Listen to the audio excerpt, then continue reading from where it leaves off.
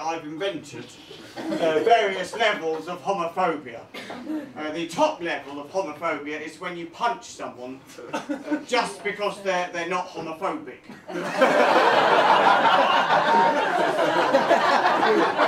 Obviously, that is obviously the highest level.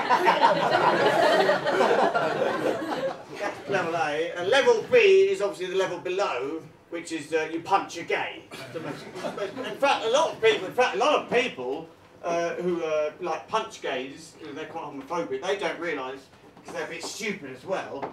They don't realise that they're not even doing the top level of homophobia.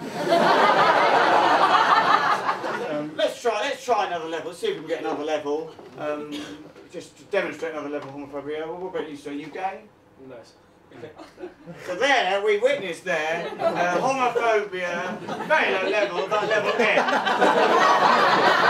Which he said you're not homosexual, but you sort of smiled as if you're quite pleased about it.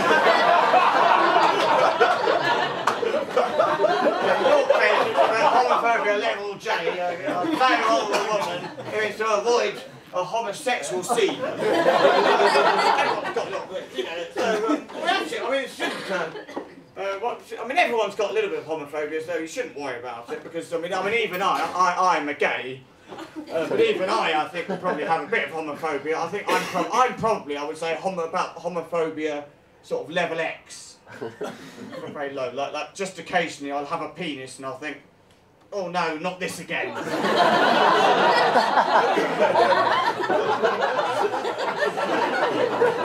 Get too much, can't it?